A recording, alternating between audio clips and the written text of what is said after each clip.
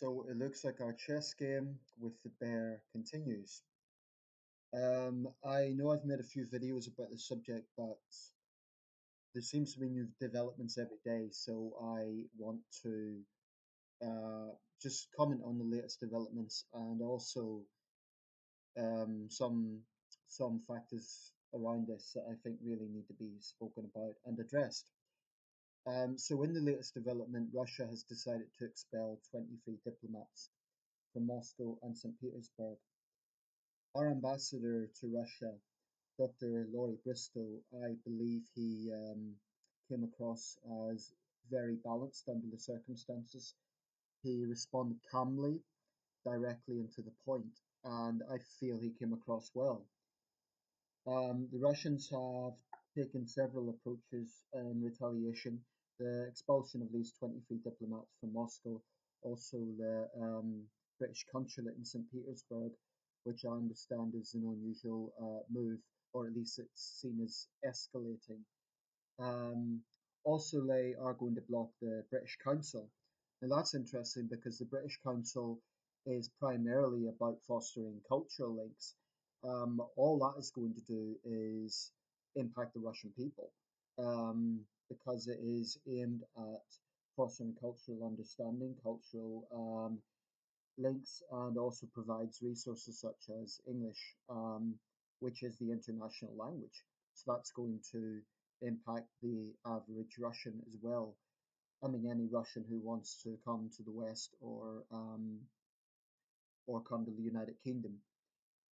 Um, I want to particularly address something though that keeps coming up from those Kremlin apologists in our midst. And I'm starting to think that maybe Russia isn't our biggest threat. Maybe our biggest threat is our own weakness, our own, the sheer number of Britons who are willing to actually go out of the way to tell the narrative of the Kremlin. And the line is basically, where is the evidence? Where is the evidence? This is what Corbyn has been repeatedly coming out with. And he's been praised for it by Corbynites, as you would expect. And they're saying, oh, he's the only one being reasonable, he's the only one talking sense. Now, on one hand, you could look at it as Corbyn's being statesmanlike, he is trying to de escalate the situation. The problem is that Corbyn's insinuation is that it is Britain that started the escalation. He is basically using this as an opportunity to attack the Conservatives. He's playing politics when this nation is under attack. That's not a reasonable position. To me, it just indicates once again why this man is not fit for number 10. Um, Now, Corbyn is not outright saying, I support Vladimir Putin. And he has said we take issue with Putin and Russia on a range of issues, including human rights and the situation in Chechnya and Georgia. And, well, no, he didn't mention Georgia, but he's sort of trying to deflect this criticism that he's a Kremlin stooge. But the problem is that then becomes problematic when you consider that Corbyn's top advisor, Seamus Milne, only a few years ago shared a platform with Vladimir Putin. Now, this wasn't in the capacity as Foreign Secretary or the British Ambassador or the Prime Minister, which would be a justification for having to do that. This was ideological. Seamus Milne has long been a defender of the Russian state, and I'm not talking about Russian culture, I'm talking about the Russian state, formerly the Soviet Union, now the Russian state. This man is a complete disgrace, and he is influencing someone who could be our next prime minister. That to me indicates why Corbyn has taken the position that he is. So, on the surface, you might say, well, what's wrong with asking for evidence? And what's wrong with questioning the government? Well, the point is, in normal circumstances, of course, it is the job of the opposition to hold the government to account, and that's how a democracy should function. But backing May on this is not a sellout. It's not the opposition not doing its job. There are times, there are times when a country has to be unified, and we have to put on a unified front. Now is such a time. because Corbyn is basically just parroting the Kremlin line, and this is a regime that are they are pathological liars. I mean, this is a gangster state, and all they are doing is trying to further sow distrust and animosity within the West, and Corbyn's helping them to do that. So if you're saying what's reasonable asking for evidence, okay, let's look at the situation. Let's look at the situation. Number one, was there a motive? Absolutely, there was. Sergei Skripal was a former Russian spy. He is viewed as a traitor by Moscow because technically that's what he was. He defected to MI6 and he's been living in this country for some time.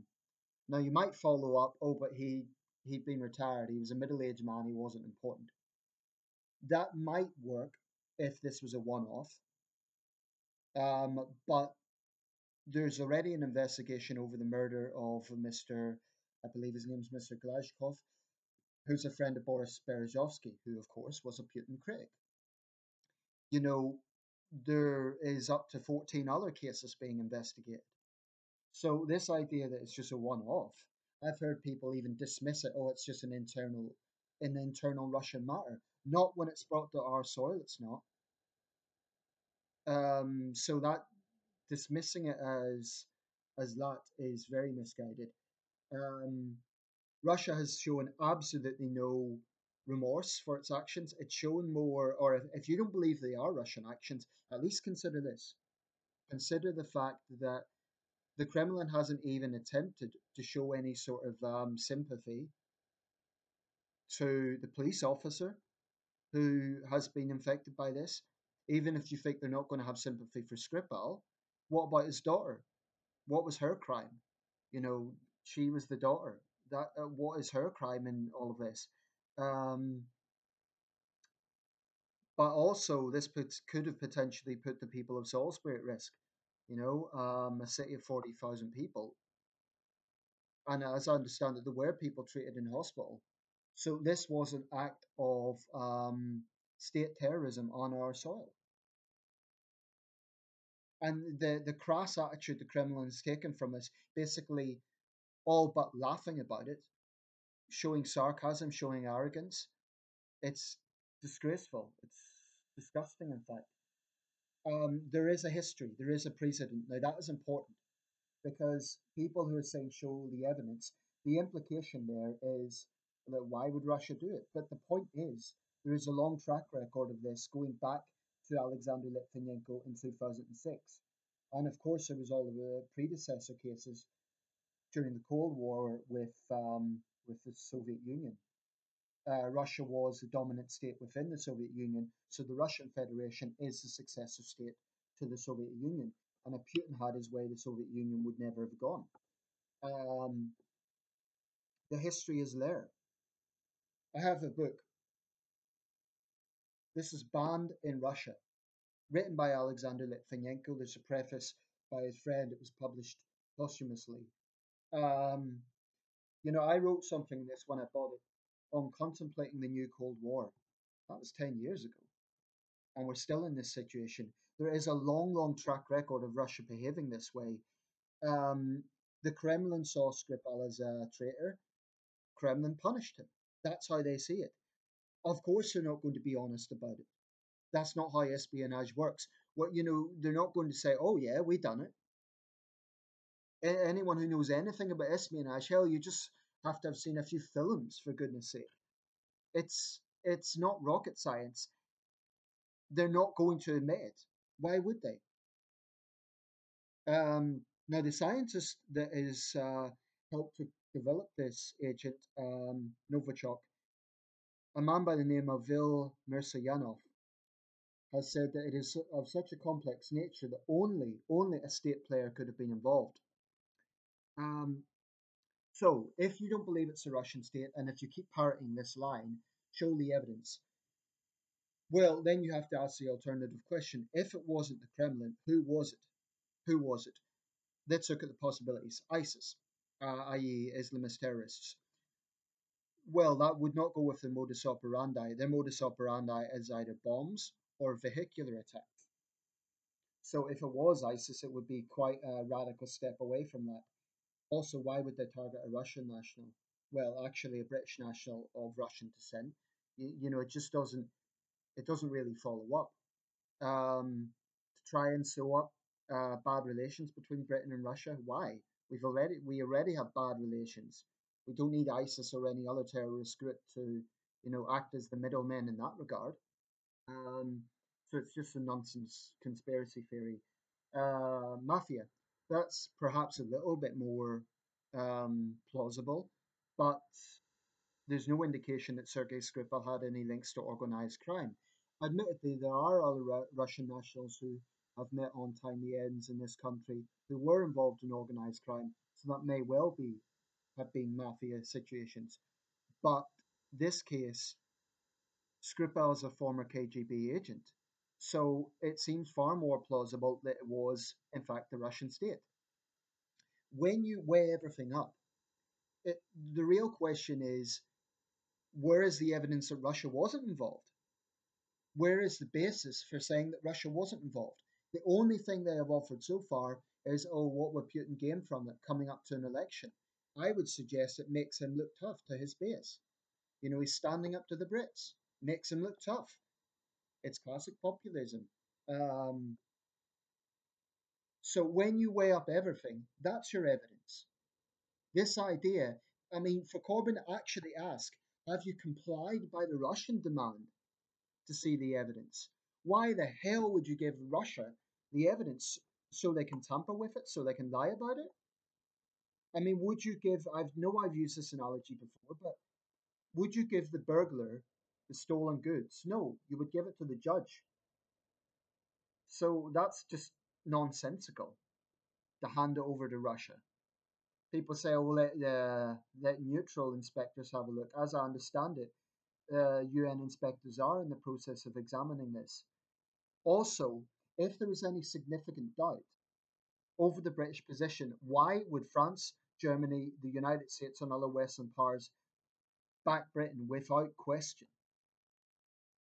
Okay. Um, if they had any significant doubt, why would they, risk damaging their relations with Russia? It indicates to me that they believe the British um, claim and the British assessment has a lot of credibility. So when it comes down to it, you either believe the Kremlin is telling the truth, or you believe that everyone else is wrong. Take your side. There's only a few more things I want to say. I'm going to try and keep this under 20 minutes. What happens next? I don't know. We've had this tit for tat. It's the most serious since the Cold War, more serious than the fallout from the Litvinenko affair. Um, but it is true that when Heath expelled the Russians in 1971, the Soviets, it did have a reverse effect on Russian intelligence operations within Britain. So it works. I don't think it's a knee jerk reaction. I think it's a proportionate, tough, robust response. The Prime Minister would be criticised if she wasn't taking a hard line. She has to take a hard line. And it does make you wonder.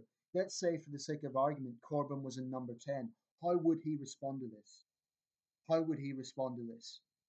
It's all very well the fact he's opposition leader, but this is a man that could become our next prime minister. It was laughable a few years ago, but because of the activities of momentum and the sort of way that, the way that things have developed, there is a chance this man could be in number 10. How would Corbyn respond to that? I'll probably bring that up in another video because, like I said, I don't want to make this too long-winded, but this is a very serious question. And when you consider that Seamus Milne is Corbyn's top advisor, it starts to make sense. Now, the people who are towing the Russian line, I despair. I just find it so disturbing that there are people in this country, and a worrying number of them, who are so quick to play the game of, oh well, Russia might be innocent. I mean, I've seen people blame Mossad, blame the Rothschilds, blame the Clintons, blame everybody but Russia. And I just find it despicable. I really want to shake these people and say, what the hell is wrong with you? Why are you stabbing your own country in the back? At a time when we are under attack, it doesn't matter what you think of Theresa May, we are under attack. And it makes no sense to be playing the devil's advocate for the very people who are attacking us. What the hell is wrong with people? You don't need to be a blood and soil nationalist to see this. You just need an ounce of common sense. I mean, they're either being astonishingly naive or they are playing dangerous ideological games. I do believe that there are Corbynites out there who will oppose the Conservatives no matter what. The point here is that an opposition at its job is to hold the government to account and ask questions, right? That's absolutely true. But it's also true that there are times there needs to be a unified front. And those Corbynites who are basically copying word for word what the Kremlin is saying, it's despicable. It really is. I mean, the conspiracy theories that they're coming out with are absurd. These are people who hate the conservative government so much that they cannot be reasonable. They cannot see that there are other powerful players in this world who would do us harm. You can go on continuing hating the Tories after this, but for goodness sake, see reason. I don't. I am not a Tory voter. You know, I've never voted Conservative in my life. I share a lot of Labour's concerns about what the Tories are doing. All those things are legitimate. But that doesn't mean that you then play the Kremlin's line. I mean, there are things going on right now that people are now reverting to Russia because they take issue with things that are going on here. The Telford abuse scandal, for example, there is justified condemnation of the BBC in its lack of coverage of that. And that condemnation is absolutely right. But what's RT doing? It's now reporting it. So people are now lapping up the Russian agenda as being good for Britain. But Russia today doesn't give a damn about the Telford abuse victims.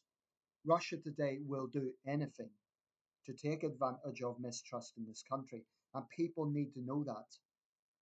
You know, I know the BBC is biased. I know that Sky News is biased. I know our newspapers are biased. But you can accept that there's bias there without going out of your way to pander to our adversaries. I mean, and that brings me to the point of question time last night. Had one of their speakers was one Afshin Ratansi. He is a British citizen who is an anchor for RT. Firstly, he smeared the daughter of Sergei Skripal by saying she was a spy as well. I haven't seen any indication of that. He then came out with this line of, we can no longer trust our governments. He was being smart. He used the plural and he thanked the BBC for letting him appear there. He used the plural, we can no longer trust our governments. What he was actually saying was, we can no longer trust the British government. The point is, Ratansi is a tool of the Kremlin. So Ratansi isn't talking about Putin and the Russian government. And I wish someone had held him to account for that and said, wait a second, you don't mean Putin though. Well, as soon as he said that we can't trust our governments, someone should have interjected and said, obviously, except for Putin, because that's what Ratansi was doing. And it's typical of an RT shill. That's what they do.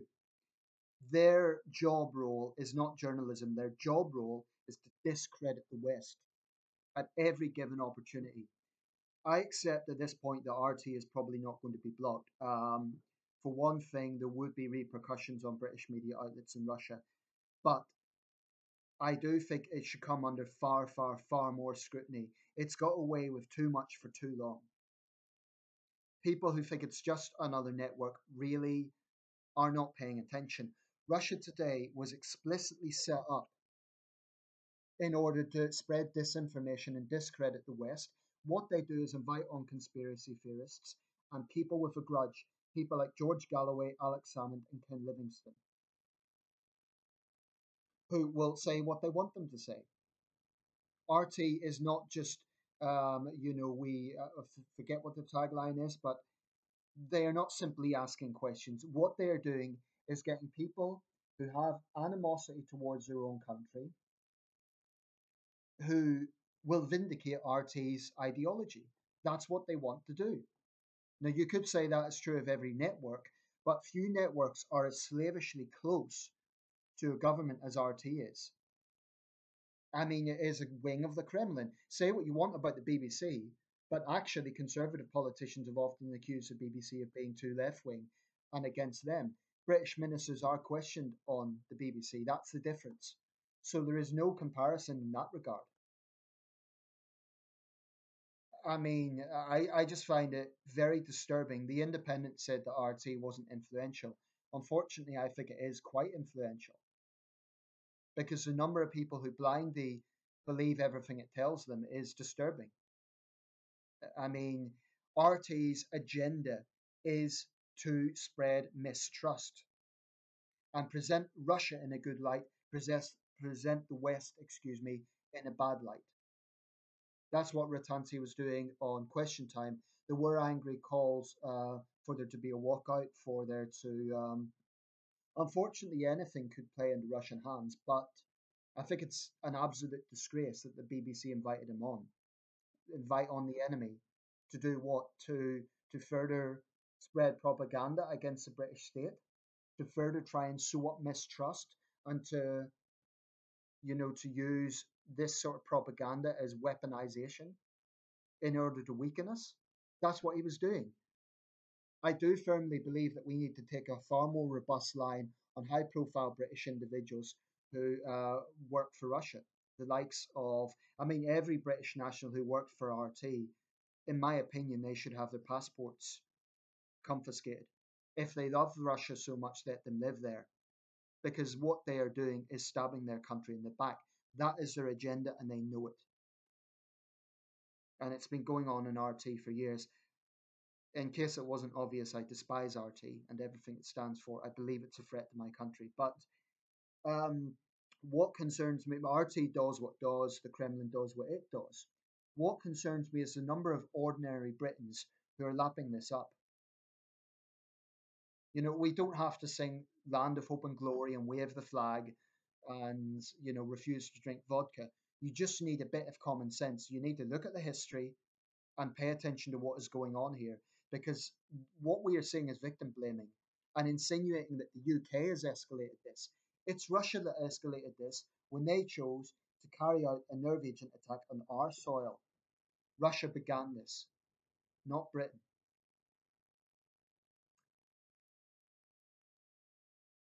Now, those who blindly believe the Kremlin's propaganda, who just, no matter what they are told, no matter what evidence is presented, no matter how much